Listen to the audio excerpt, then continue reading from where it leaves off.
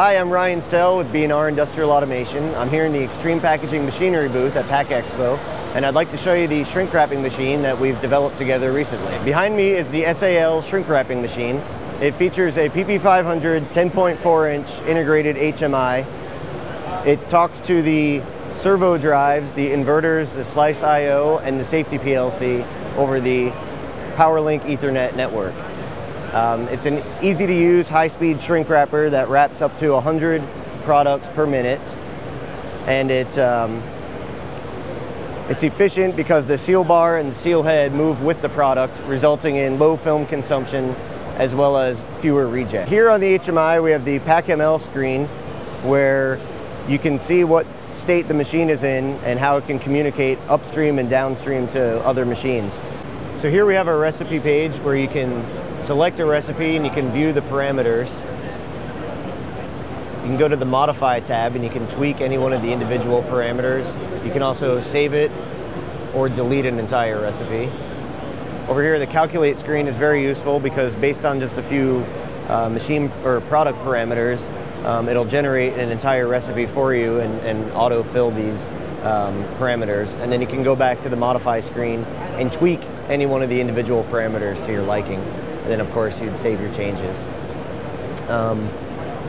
Over here in the safety overview, you have a top-down view of the machine with all the potential safety zones.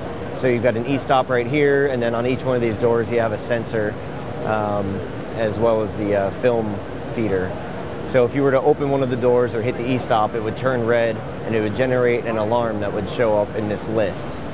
And if you were in an alarm state, PackML would know, and you would end up either in aborted or stopped. And this is useful because PackML allows upstream and downstream communication between machinery.